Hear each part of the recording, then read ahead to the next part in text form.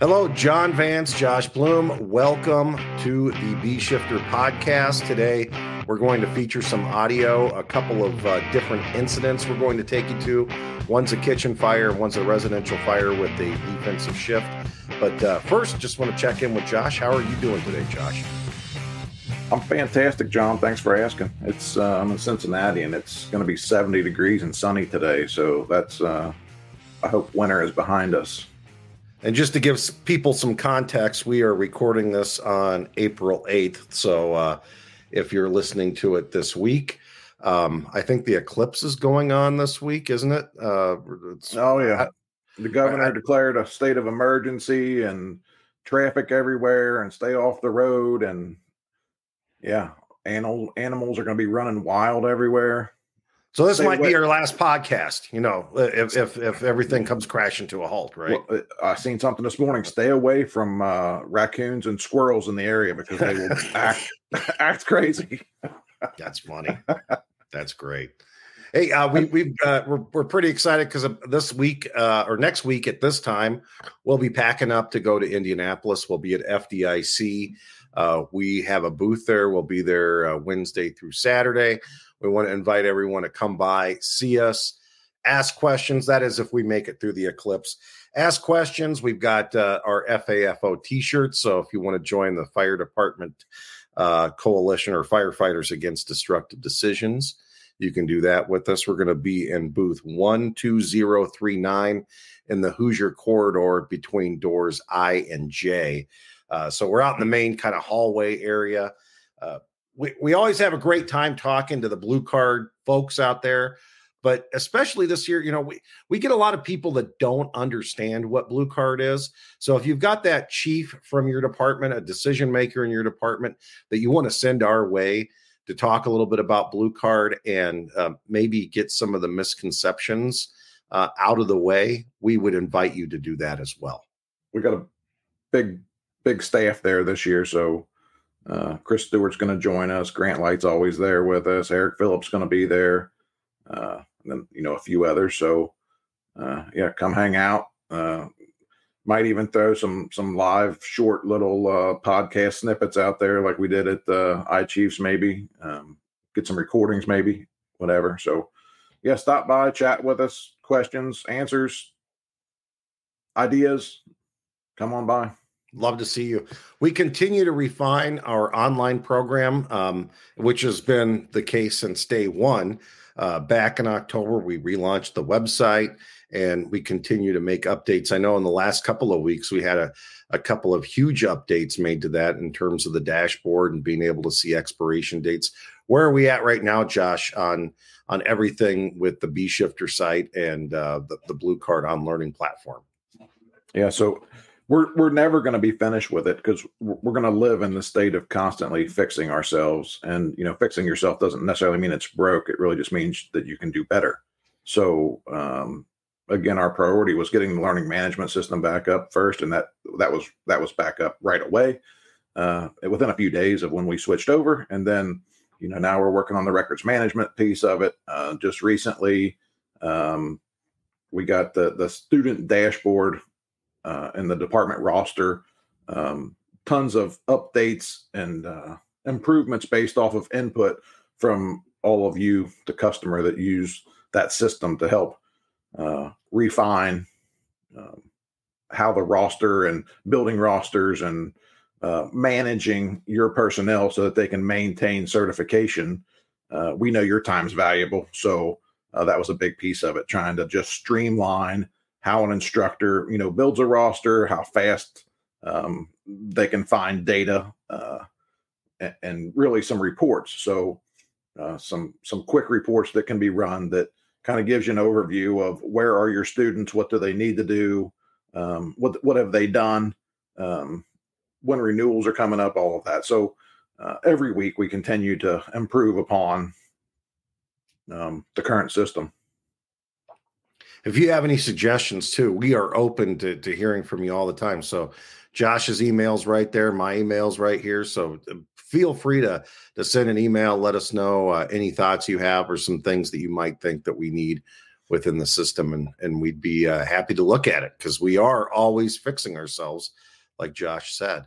And then finally, before we get into the meat of the podcast, we continue to sign people up with early bird pricing for the Blue Card Hazard Zone Conference, September 30th through October 4th in Sharonville, Ohio, right outside of Cincinnati. If you went to the conference this last year, over 500 people attended. You know what a great learning and networking event that was. We have even a bigger conference this year. We have more instructors, more classes, and then we added some pre-conference classes too, including a May Day workshop. The May Day workshop is filling fast. I think right now we have 10 or 11 seats available for that one left. And you could come out to Cincinnati, spend the week with us, and get a lot of learning in, and still take advantage of that early bird pricing. Yeah, $715 if you do the workshop, right? So 2 days of May Day workshop, 2 days of a conference with 22 different presenters, Chief Lead from FDNY, just a list of folks that we connect with. Dan from FSRI, NFSA, our partner Shane Ray, and updates on sprinkler systems. So there was 40 seats available in that May Day workshop. We're still 6 months away, and I think there is like 10 or 11 seats left in that. And anybody who signs up gets a free online account that's transferable. So even if you're already certified, you can transfer that online account to somebody else. So if you're just coming to the 2-day component, you're going to pay $415 to come to the conference, and you would pay $385 for an online account. So, the difference of $30, and I get an online account and come to a 2-day conference that's, packed full of information and presenters. And we added capacity compared to last year, but at some point we will fill up. At some point, the hotel blocks will be sold off. So we want to encourage everyone to sign up early, get your early bird registration in. We'd hate to have somebody who really wanted to do this try to get in at the last minute and you can't. So get on to the website. It's hazardzonebc.com. And that information in the show notes, as always.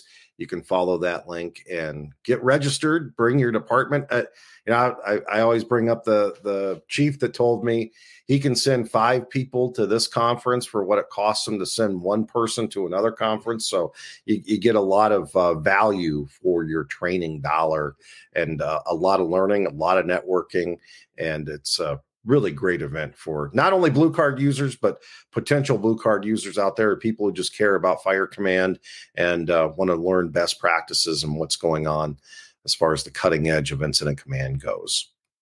So today we are going to dive into some audio. It's been a little bit since we've done some audio, and we're going to feature a department today in Florida, Hernando County. Tell us a little bit about this department, Josh, and the department profile, because this is the first time that we've featured them. And I believe they're a newer Blue Card department, aren't they? Yeah, so they are a newer Blue Card department. So Hernando County is on the Gulf Coast towards the closer to the Panhandle, above 2 or 3 counties above Tampa.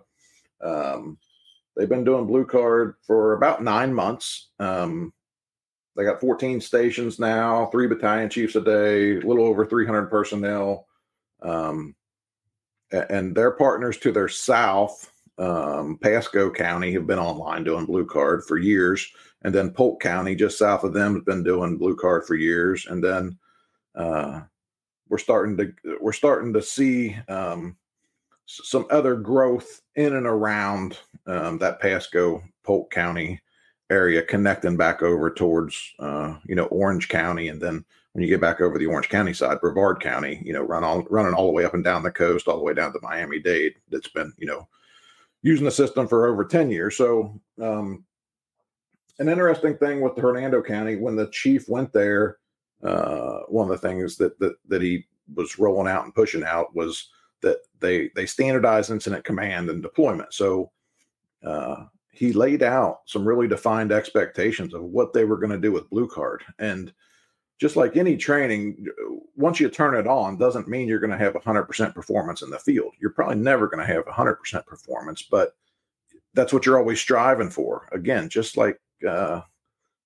Command Function 7, right? We're always evaluating what we're doing, trying to do it better, even if we nailed it, right? We can always improve, and that's how we continue to do better. So I think a key thing was that the chief rolling out some expectations, and then, having feedback from the people who use the system of what does this really look like, and then really once some folks started going through it, having that conversation of we're going to use the system and use all of the system, because far too often people try to buy into whatever it is, and they only want to use part of it, and it's like, well, you're not going to get peak performance if you just piecemeal things together, because most systems are designed to work together, all of the pieces, not just I'm going to try to plug in one part of it.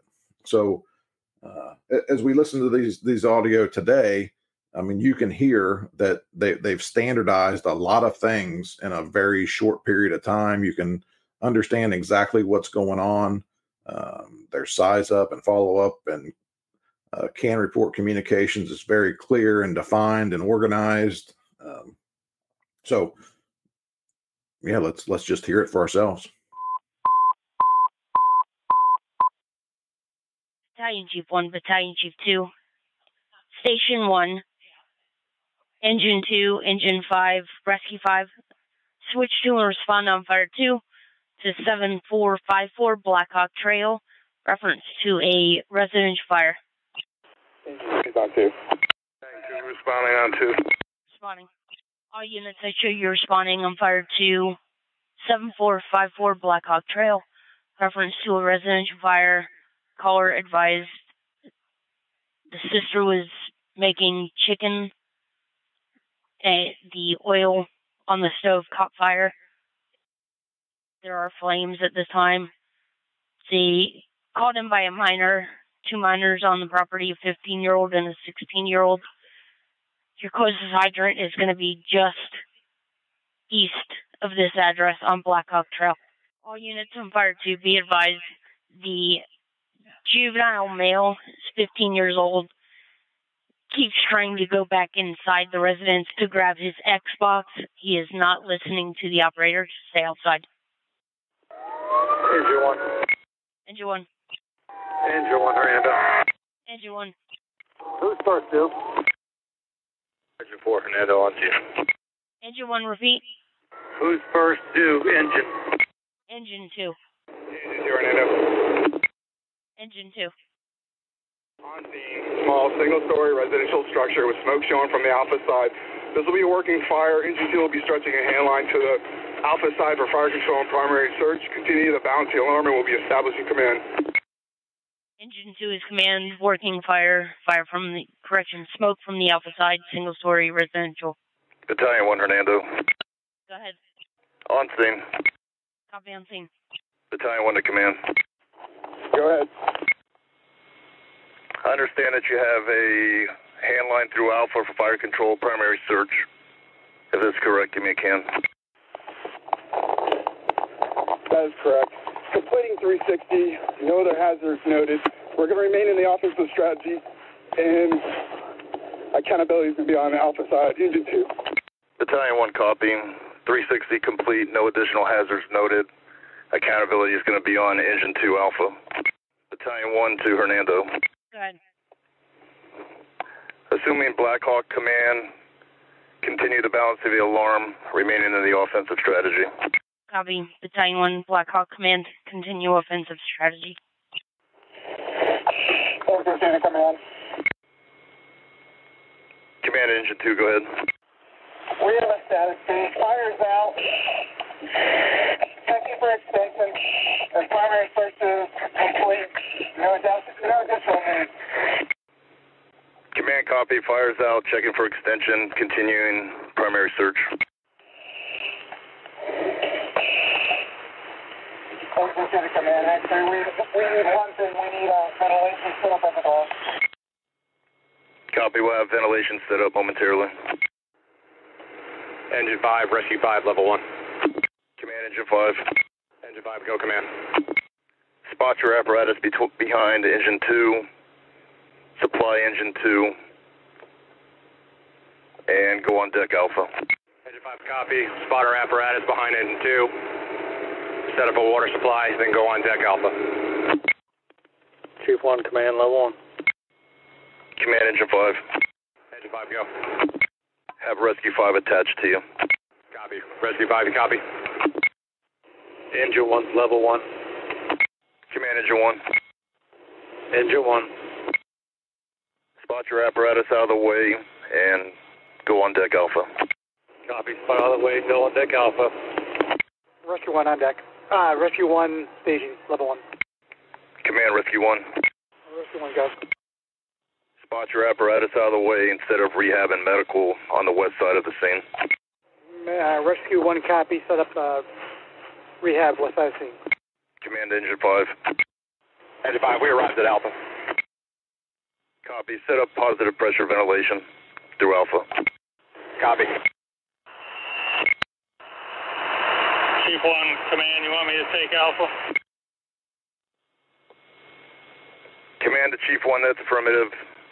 Go ahead and be Alpha Sector boss. You have engine 2, engine 5 with rescue 5 attached to engine 5. Engine 1 momentarily reporting to Alpha, and you have rescue 1 setting up rehab. Alpha, command, I got engine 2 working inside. 5's on deck, Alpha. What else do I got? Command back to Alpha. You have engine 1 reporting to on deck Alpha. You have rescue 5 attached to engine 5, and you have rescue 1 setting up rehab. Alpha to engine 2. Engine 2, Alpha. Alpha, go. We currently have perfect conditions throughout the hatch for ventilators, looking for extension. Requesting a crew to go to the attic to check the attic space for extension. Engine 2, you were tough to understand. If you can do a face-to-face at the door with me, that'd be good. If you need extra crews, I got 2 on deck. Alpha to command. Command, go ahead, Alpha. Battalion 2, level 1. Alpha to command. Command, go ahead. They got all clear on the structure. Fire's out. They're overhauling. Sending engine 5 crew into the garage attic space to check for any extension there. Command, copy. Got a good knockdown on the fire overhauling. Sending engine 5 crew in, checking for hidden fire. Yeah, so on this one, John, starting with the dispatcher, their dispatch giving them some information. I think one of the values that makes it a little easier with working with dispatch is when they work for the fire department. So in this case, they work hand in hand. Dispatch obviously works with the fire department, but when they can work with each other, but they can also have some defined direction from the fire chief, that's also good. So, on some of their audio, we hear dispatch telling them where the closest hydrants are, who might be first due, other information like that. So that's another one of those almost like air traffic control pieces. How can the dispatcher help the companies responding? So, on this one, good information there. Like the kid trying to go back inside. That's definitely something you want to know about as you're responding and coming into something like that, is if not everyone has evacuated and there are people not following the pre-arrival instructions, that's really good to know as the company's coming in. Absolutely. Yeah. And then engine two pulls up, right? A really good size up. So, people always say, well, how do they get that to roll out like that? Well, it's practice, right? The chief rolled out some expectations. He's training everybody, he's making sure that everybody on the fire department's trained. And then he's reinforcing, good behavior and helping to correct, areas that could be improved. So, excellent size up here, painting a good picture of what's going on, as Chief Brenacini, used to say. Maybe one of the most important communications on the fire ground, right? It just sets the stage for what is going on. It tells everybody else that's en route what it might look like. In their system, the battalion chief pulled up right behind engine 2. So they hadn't gotten a 360 yet. And that command transfer was super simple because, basically just gave a rundown of what the battalion had heard en route, but took command, right from the get-go, which, in our system, that puts it back to the task level, can do task level work. And now you have a strategic IC in there that's doing strategic and tactical level decision making. So the company officer can get back to focus on the work, right? And then still comes back with the follow-up report, to command, that 360 is complete, what was found, and then, what they were continuing to do. So, I mean, that was all good communications from the very front end. And, people say, oh, it takes too long. And it's like, well, the information that you gain in that 12 to 14 seconds is really priceless, because you can still have your firefighters, deploying and doing things while you're still gathering information and letting everybody else know what's going on, so that we're all on the same page, operating on the same incident action plan.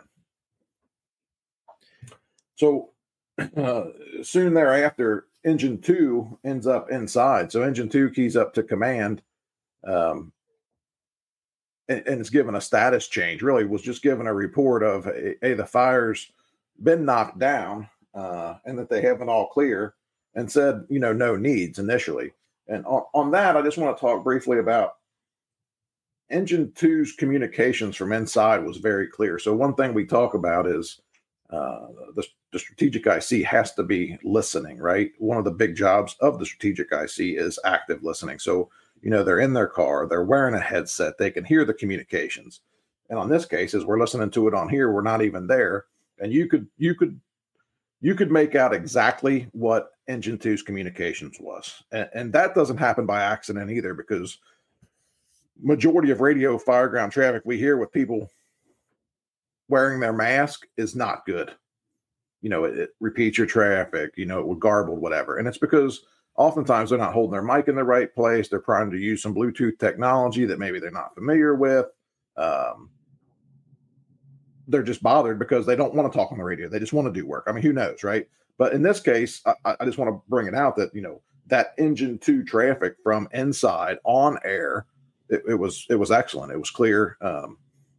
And that's important, because that also helps drive down radio traffic. So Engine 2 had keyed back up and said, we actually need a company to assist us with checking for extension. So that next transmission was to Engine 5. So we talk about, task location and objective. The IC gives a great short task location objective to Engine 5, and then they're following the order model. Engine 5 breaks it down, makes it a little bit shorter, but Engine 5 repeats, not verbatim, but gets the message back to command that they're clear on the assignment. We're going to park out of the way, get a water supply to Engine 2, pull a backup line off of Engine 2. So the strategic ICs doing strategic level accountability, checking that box. This is where I'm at, drawing out their incident action plan. And then, some things changed.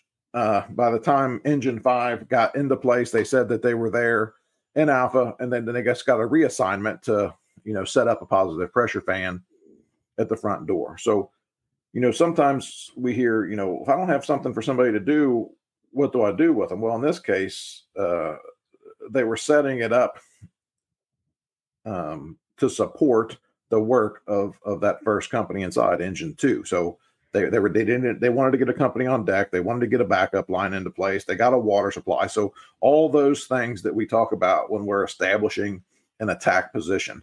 And in this case, Engine 2, the fire was quickly, knocked down and for the most part extinguished. They were just checking for extension. So then Chief 1 pulls up, and command wasn't ready to talk to Chief 1. Didn't have anything for Chief 1, right? So he talked to the next company and put Engine 1, went level 1. Engine 1, I'm putting you on deck, Alpha side. Engine 1, it was a good order model, followed the process. He put Rescue 1, which in their system assigned to medical on the Alpha side, and then circles back around. And Chief 1 said, do you want me to take Alpha? So, there was more than 3 companies assigned in a geographic area. the incident wasn't necessarily continuing to escalate, but the companies were there. And really, this is a good incident to just practice all of the moving parts, pieces, and components of the system, right? And then you can have a conversation about it. Like, what does it really look like? It's though it's a live event, it's a working fire. It's one of those where you can take some time, if you will, and exercise the system, not under as much stress. So Chief 1 gets assigned to Alpha. Command gives him a rundown of what companies he's got, and then Chief 1 ends up there in Alpha. I think good communications, we could follow the process. Chief 1 did come back as Alpha to Command and ask, what companies do I have? And Command came back and told him, these are the companies that you have working. So, it's a great example of the system at work. Great audio. The other thing is I think at one point Chief 1 as Alpha was having a little bit of difficulty communicating with one of the companies. And one of the advantages of being in the division is that face-to-face communication that you're able to do. And because of some of the noise they had going with the positive pressure fan and whatnot, it's like, hey, just do a face-to-face with me real quick. At a residential fire, you can do that. And that takes it not only off the radio, it makes it clearer, while you still have the IC and a strategic command post that is capable of answering radio traffic right away, especially if there's a mayday. Well, let's keep it in Hernando County. I think this Hernando County traffic is really good, especially for a new B shift department, or B shift, especially for a new blue card department. So what are we going to listen to next? Yeah, so this next fire, it's a single story home. They pull up. Actually, the first company that's approaching actually calls out, I think, a header on horizon or says something like that, which is a common thing in a lot of places because that just starts that upgrade, right? And it's a flip, right? We've all been to plenty of fires, and it's like you get called to what's dispatch is a building on fire, and you pull up and it's a car on fire, and it's like, well, it just got upgraded, whatever. But you can never call for them too early. So if you upgrade them and you get there and it's something else, then disregard them. But in this case, they called smoke on the horizon, or I'm not sure exactly remember how he said it, but calls that out. Everybody knows they're going to a fire, gets there, good size up, calls it defensive, from the beginning. And as we listen to the radio traffic, they get a pretty good command transfer. They get several companies there. It sounds like they get the fire knocked down. And in this case, one of the companies says to command, we want to take a look inside and knock the fire down. And, if I'm just listening to this radio traffic, kind of the hair on my neck kind of raises up a little bit, because it's like, what are we doing? We were defensive. But, if you're there and you can see what's going on, and you talk to a couple companies and you're not going to where you were defensive, but you're going to operate in a different part of the building just to protect that space, really we could even define that as a defensive strategy still, because we're protecting an exposure area, right? I mean, it all lines up with critical factors, right? I mean, I could clearly be defensive in one building and offensive in another building. When we talk about our residential sims, right, that happens. When we talk about some of the strip mall simulations that we have, I can be defensive in the main fire unit and offensive in an exposure because I'm in a separate space, right? And that involves a lot of decision making, depending on exactly what is going on. So as you listen to this, I kind of wanted to load that up a little bit from the front, because some people are going to maybe take that approach of what are they doing? And I always say, well, if you're not there, don't armchair quarterback, anybody. And in this case, the IC talked to two different companies, right? And had good eyes on what was going on, and, gave the companies a shot to protect what could still be saved, even though half of it was already a loss. They were trying to save what they could. Battalion 1, Battalion 2, Engine 4, Engine 11, Engine 12, Rescue 11, Rescue 4, Just respond on fire 2 for 8095 Morelli Avenue, Zone 11, reference a residential fire. Engine 4 responding on 2. Responding. Battalion 2 on 2. On 2. Battalion 1 is responding. Responding. Station 11 responding. Responding. All units, I share responding to 8095 Morelli Avenue, Cross Street, Sterling Street, and Country Club Drive. It's going to be for a residential fire. Originally started on the porch that's attached to the house. There's no one inside except for 3 cats. It's a single story. The fire is now in the living room and on the roof. G4 responding. Responding.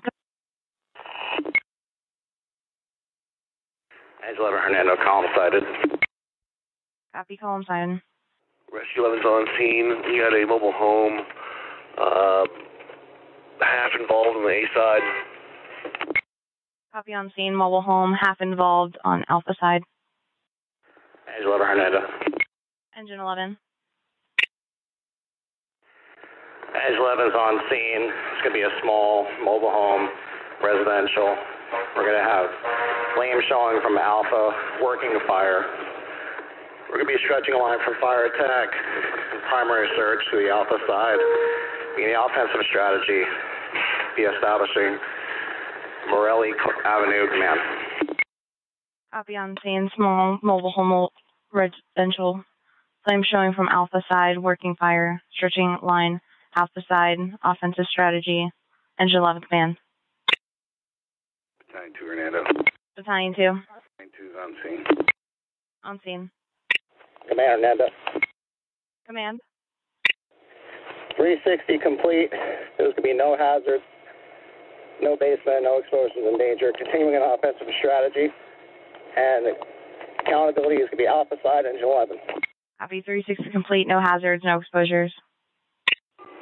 Captain 4 Hernando. What's going to be my closest hydrant? Closest hydrant is at 8198 Country Club Drive. Battalion 2 command. Battalion 2 to command. Yeah, go ahead. I understand you're going to be in the offensive strategy, stretching a line for primary search and fire control.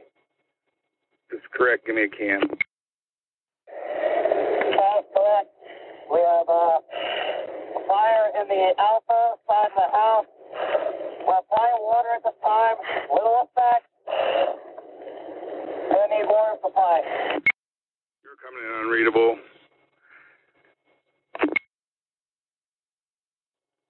Battalion 2 to Hernando. Battalion 2. Battalion 2 is going to assume command. We are changing to the defensive strategy. We've lost most of the structure, and it is continuing to burn through to the other side of the structure. Go ahead and continue to balance the alarm.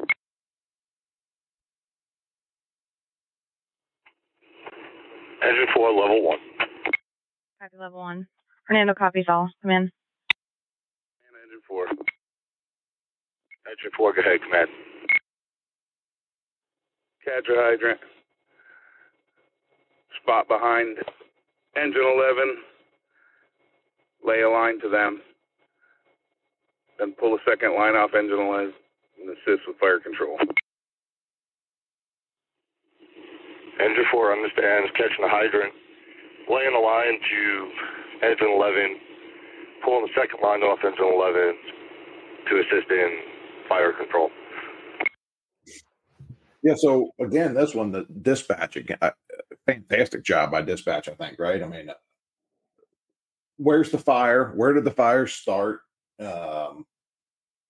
Described the building, captured information from, the caller. We know fires that start outside of buildings, end up in attic spaces, go to the roof, very quickly, spread rapidly. So good information again by dispatch. Rescue 11 pulled up and just gave two little words, mobile home and working fire, right?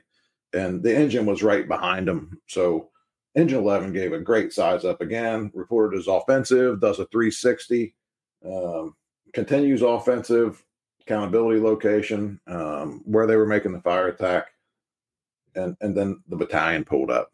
So again, a super simple transfer because it's just one company, was working at that point.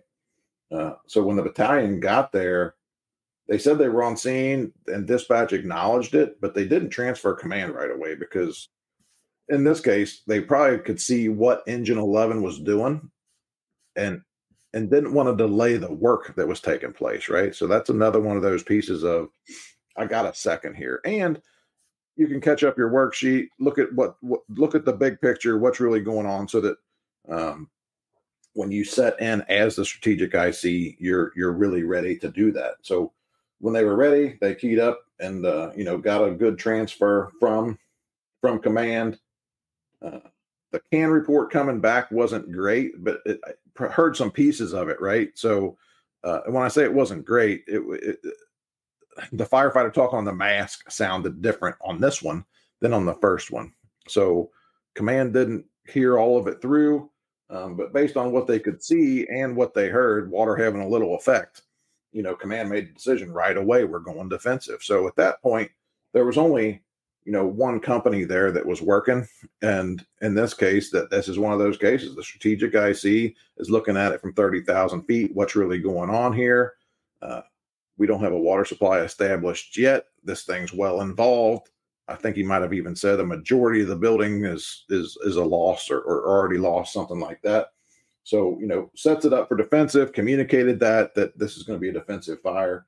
And one of the inbound companies asked dispatch where the closest hydrant was, and she came right back and told them where the closest hydrant is, right? So that's just another one of those things. If you have that capability in your system that they can help support companies that are responding, I mean, it's fantastic. And again, I'll take it back to air traffic control, right?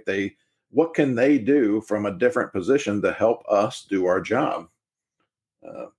So that whole front end thing, really good, set it up, started out offensive, went defensive, and then other companies are starting to arrive. So when Engine 4 went level 1, Engine 4 got on a hydrant, got an assignment, get a water supply, take it to Engine 11, and then get a second line off of Engine 11 to assist them with fire control. So a really good task location and objective, followed by an excellent use of the order model.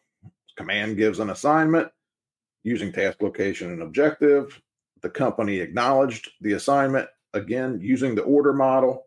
And then the strategic IC can kind of check the box. Okay, I know that they got the assignment because they verified it back through using the order model and communicating to me that they understand what assigned piece of work that they have to do.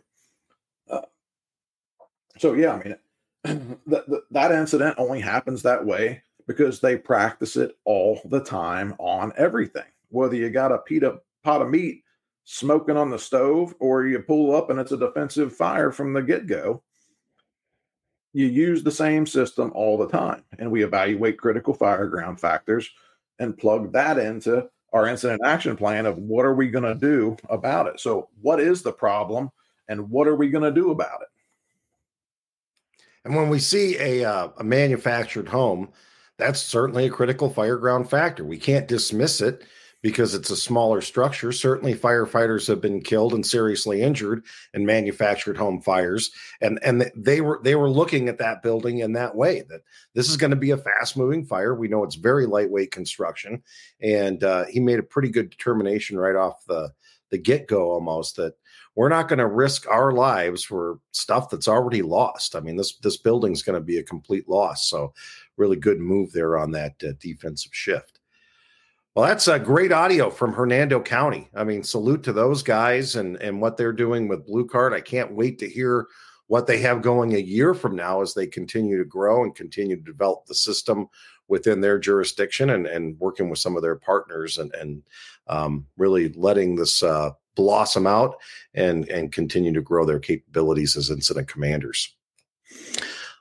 Yeah, John, they've done great work, and actually we're headed to Hernando County at the end of this month for a train the trainer class. So we got a few open seats left in that if anybody was interested in attending that, they could reach out to the office or myself, Josh at bshifter.com. We'll be I think it's Hernando. We'll be in Hernando County. I think it's the last week of April is when we will be there, but it's listed on bshifter.com. You can see that class there. Excellent. Well, do you have anything else for the folks before we wrap it up today, Josh? No, if you're going to be at FDIC, stop by and see us, and make sure you stay tuned to all the podcast and the buck slip that we all, keep on working on and pushing out every single week, getting tons of